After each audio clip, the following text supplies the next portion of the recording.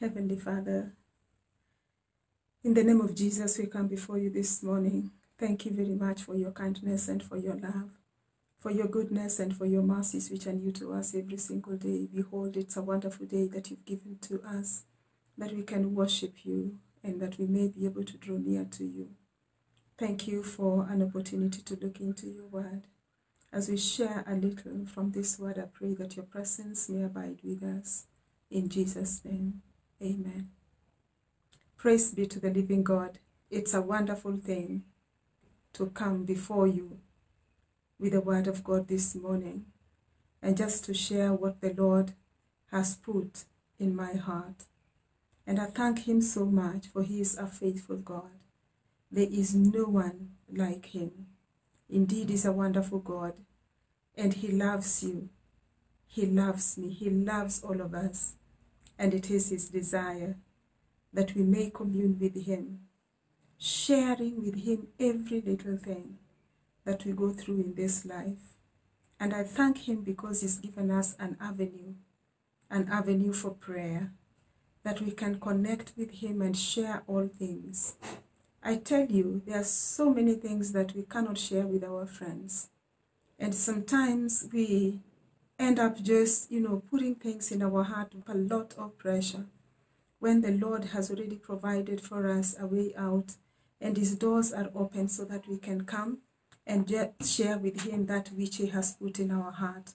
And so this morning, I would like us just to share something very small on the topic of prayer. And I pray that the Lord will be able to speak to you and speak to me as well, so that we can know what it means to pray. There's a time that I read this and it sort of just changed my perspective completely about prayer. And in the spirit of prophecy, it was saying that when we are praying, we pray not that we can manipulate God, but we pray that the Lord may work in us, that he may change us, that we may be able to draw to him closer and not him to us, because he doesn't run away from his children.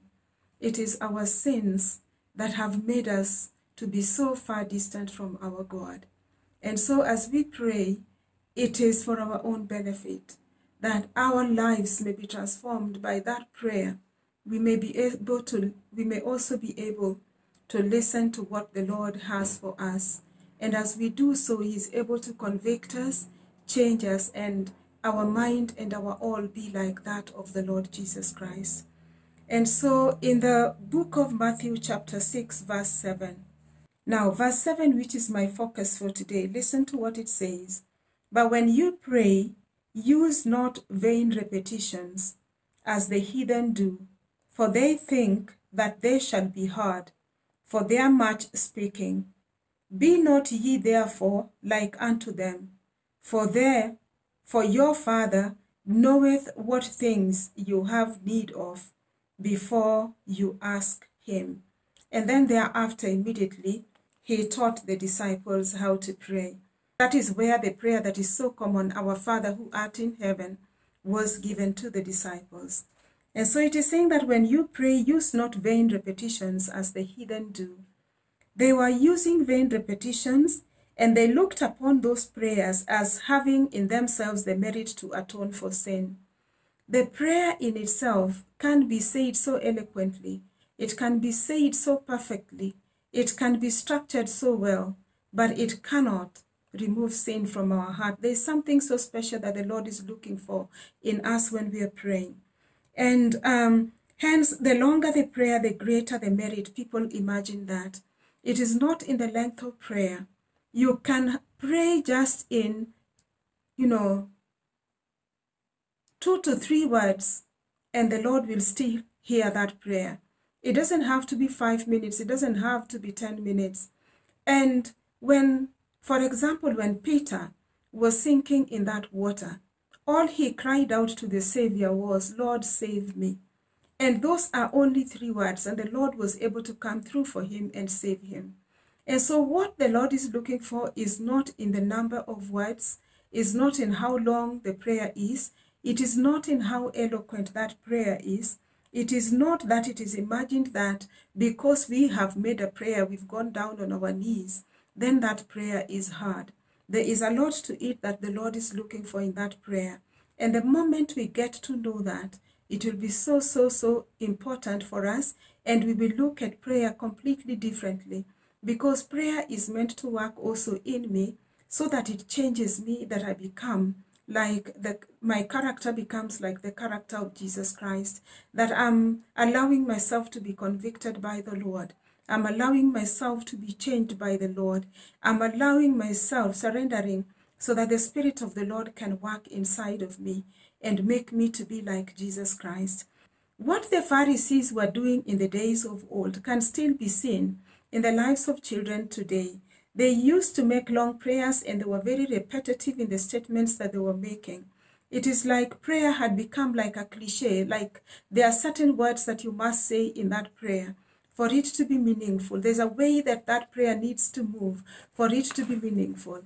And then it's just making prayer like a routine thing, and it is not something that is coming from the heart of the person who's praying. And so the repetitions that were there is not uncommon even in the children of God today, that many people go before the Lord and just say what they want to say without necessarily looking at the motive behind it. It is actually making a presentation before people. Let us be aware that the Lord is not looking for a mere presentation. The Lord is looking for a broken heart. A broken spirit is what He's looking for. A contrite heart and a broken spirit. That is what our God is looking for when we go to Him in prayer. In that prayer of our Father who art in heaven, there are so many principles that can be learned in it. When the Lord is teaching us how to pray, it's not always that we go and just make mere repetitions of that prayer that the Lord gave. He was teaching them how to pray. But again, when you go to the book of John chapter 17, where the Lord now was giving His prayer, and as He was leaving, He was talking to the disciples, and that prayer was relevant not only to the disciples, but even those people who would live thereafter, up to the end of time. That is you and me. And that prayer did not necessarily take the format of the prayer that was given in Matthew chapter 6. And so the Lord is teaching us principles on how we go before Him when we are praying. And so it is not just about self-expiation. It is not a show-off. It's not a mere display. Prayer is something that should be emanating deep from the heart. And so the Lord is telling us that when the heart feels no need of God, then that prayer is not acceptable before God. Sometimes I know somebody can just be chosen in the midst of a group and be told to pray, and your heart is not ready for prayer at all. And yet also at the same time, you can find in such a group, you can be there, many people, but the Spirit of the Lord just drives you to somebody, and you can actually tell that somebody else also thought that so-and-so is the one who's got to pray. That is the leading of the Holy Spirit. And when we are in such a situation, then we know the Spirit of the Lord is the one leading, and knowing the heart of that person, He is going to do it right from the heart. And so the Lord is calling upon every one of us that when we go before Him to pray, let us pray deep from the heart and not make mere presentation before God and before man. And there must be a need, a feeling of the need for God inside of your heart. And it is only when you feel that need that you'll be able to express it to the Creator of the universe, the King of Kings, the Lord of Lords, and the great I Am. He is looking for that kind of a broken heart and a contrite spirit.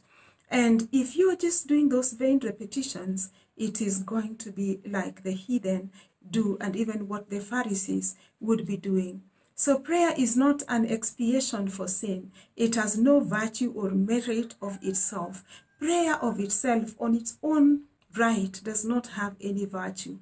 The virtue is gotten in that prayer when it is emanating from the heart, and the heart is poured out before the Lord from a soul that is believing, a soul that knows that who God is, and knows that there is only one true God, and He has a Son who's called Jesus Christ, and you worshiping the true God with all your heart, surrendering to Him. That prayer, the Lord for sure is going to hear it. All the flowery words at our command are not equivalent to one holy desire. We can have very flowery words around our prayer. We can have such language that, like just strikes the people that are hearing that prayer. But if it is not coming from the heart, it is meaningless. Those flowery words are actually just meaningless before the Lord. The most eloquent prayers are but idle words if they do not express the true sentiments of the heart. And so, brothers and sisters, what I'm learning from this, don't go on your knees and start praying if your heart is not ready. It is better that you don't even pray than when you know you're just going to make, some vain repetitions and just, do something that really is not coming down from the depth of your heart. That prayer will be almost like an abomination before the Lord. And so it is calling for every child of God to be ready when you want to pray. Bring yourself before the Lord. Ask the Lord Jesus to guide you. By His Spirit is going to be able to guide you to how you should pray, depending on even the situation that is at hand that is calling for prayer. When you express really what you want in very simple words, out from your heart, just the way you would talk to a friend, just imagine that you've gone to your very best friend and you want to tell them the experience that you are having. You want to tell them that, this is what I've been through in the past week, and I really feel awful about this, or I feel very good about this situation. That is the kind of conversation that the Lord wants us to have with Him when we are making a prayer before Him. Then just imagine now you're talking to the Creator of the universe, the one who is able to make something from nothing.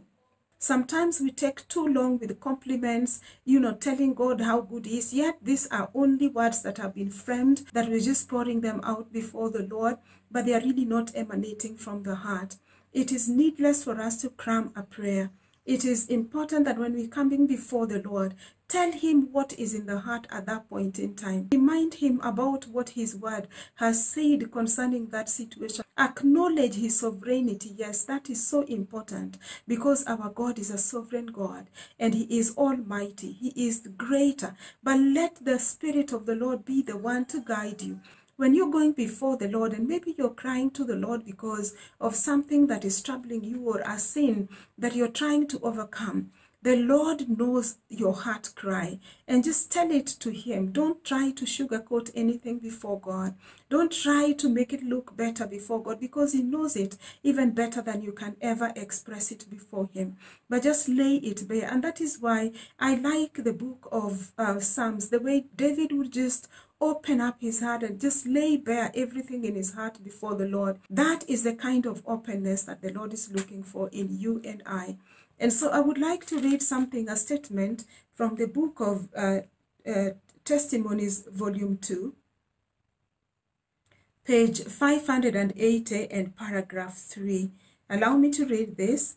And it is saying that when Christ taught the people, He did not devote the time to prayer. He did not enforce upon them, as He did Pharisees, long, tedious ceremonies and prayers. He taught His disciples how to pray. And when thou prayest, thou shalt not be as the hypocrites are, for they love to pray, standing in the synagogues and in the corners of the streets, that they may be seen of men. Verily I say unto you, they have their reward. But thou, when thou prayest, enter into thy closet, and when thou hast shut thy door, pray to thy Father which is in secret, and thy Father which seeth in secret shall reward thee openly.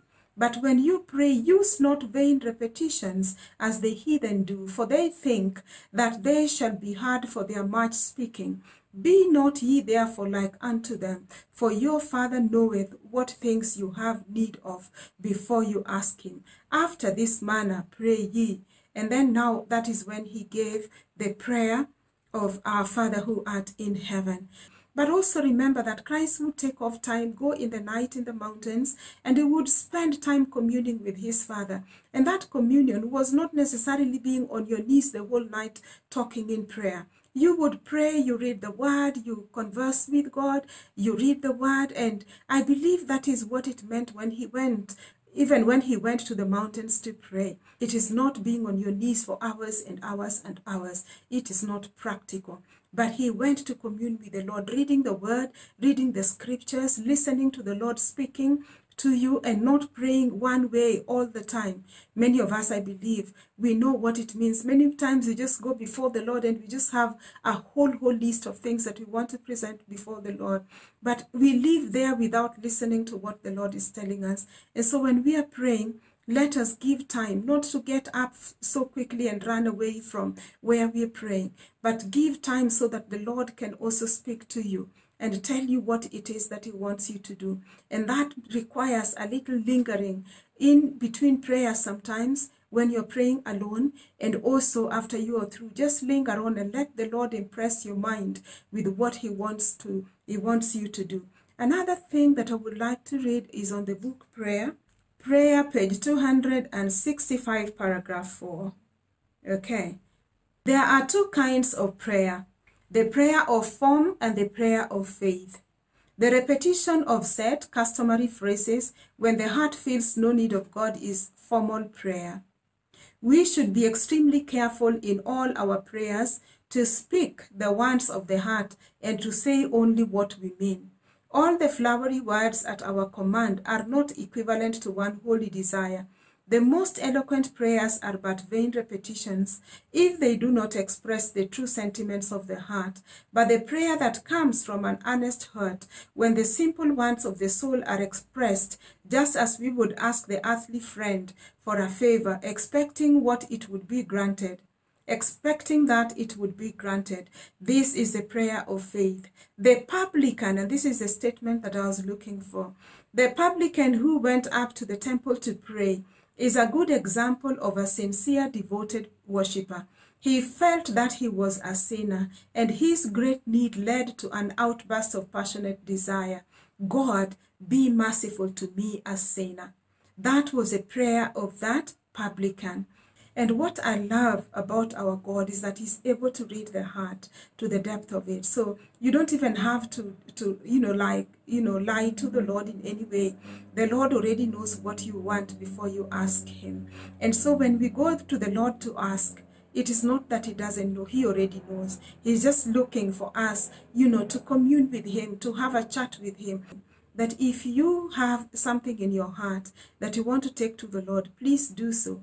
And with a lot of meaning and a lot of sincerity from your heart, may you present it before the Lord, and he will grant you the desires of your heart according to his will. One last thing, very important. Who are you worshiping? Are you worshiping the true God of heaven, or are you worshiping the God of this earth? If you're worshiping the true God of heaven, the one true God that we have been told of in the book of John 17, John 17 verse 1 second part says, Father, the hour is come, glorify thy Son, that thy Son may also glorify thee, as thou hast given him power over all flesh, that he should give eternal life to as many as thou hast given him. And this is life eternal. This is so important. And this is life eternal, that they might know thee, the only true God, and Jesus Christ, whom thou hast sent. And also when you look at the book of 1 John chapter 5 verse 20, allow me to run there quickly as I conclude. 1 John chapter 5 verse 20 says this, and we know that the Son of God is come and has given us an understanding, that we may know him that is true, and we are in him that is true, even in his Son Jesus Christ. This is the true God and eternal life. It is basically talking the same thing and confirming what we have been told in the book of John chapter 17 verse 3. 1 Corinthians chapter 8 verse 6 says this, just confirming the God that we should be worshipping. But to us there is but one God, the Father, of whom are all things, and we in him, and one Lord Jesus Christ, by whom are all things, and we by him. And so here again it is confirming that there is only one God, and that is the Father, and that he has also a Son who is called here in this case, and one Lord, Jesus Christ, by whom are all things, and we by him. So there is only one true God, and then he has a Son, and that Son is called Jesus Christ. That is the God that we worship. That is the God of the Christians. That is the God of the people who believe in the Bible. That is the God that I would want us to worship. And when we go to God in spirit and in truth and worship him, he will be able to give us the desire of our heart. Here is another case. I want us to look in the Old Testament, in the book of Deuteronomy, chapter 6, verse 4. And this is what it is saying. Hear, O Israel, the Lord our God is one Lord. We are worshiping the God of heaven, the one Lord of heaven, the only true God, and his Son, Jesus Christ, whom he sent to save you and to save me. May the Lord bless you and may the Lord keep you. May the Lord make his face to shine upon you. May the Lord give you peace. May the Lord grant you the desires of your heart as you go to him in prayer. This is our prayer in Jesus' name. Thank you. Let's pray.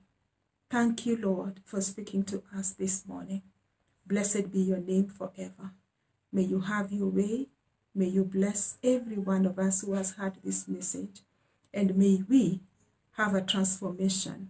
May we be reformed in how we pray and how we approach you, Lord, in prayer, knowing that prayer changes us. Prayer changes us and we become like Jesus Christ when we pray, because we are laid open before God and we allow him and surrender to him to change us. Thank you, Lord. May your will now be done in our lives as we continue even to study more of your word and get ready for the coming of the Lord Jesus. This is our prayer this hour in Jesus' name. Amen. God bless you and God keep you. Amen.